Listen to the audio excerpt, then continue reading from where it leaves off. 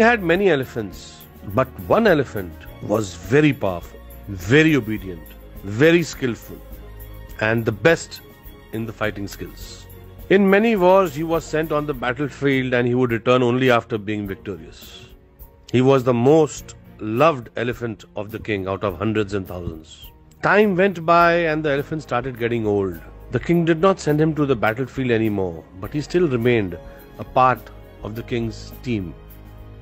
Because whenever the king saw him, he felt good, he felt happy. The elephant once went to the lake for a drink. His feet got stuck in the mud there and he started sinking into it. He tried a lot, but he couldn't pull himself out of the mud.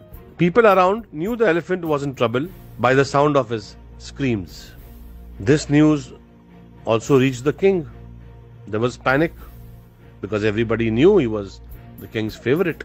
The king reached there and all other people gathered around the elephant and made various efforts to get him out. But there was no way out.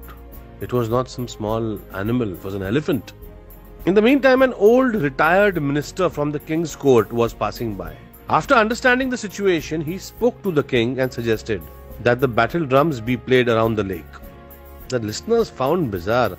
However, as soon as the drums of war started ringing, there was a change in the behavior of the troubled elephant. The elephant slowly stood up and then pulled himself out of the mud on his own. Everybody around was shocked. There wasn't a lack of physical ability in the elephant. Just the need to infuse enthusiasm within was required, and that was done. To maintain enthusiasm in life, it is necessary that humans maintain a purposeful thinking and mindset and do not let despair dominate. Now, why did I tell you all this story? In today's challenging times, we all need to infuse enthusiasm in ourselves and the people around us. By playing these battle drums, we need to celebrate abundance of good health, joy, happiness, love. And we have to stop talking about these tough times and how these tough times have been treating us. There is a lot of good happening, guys. We have to see it.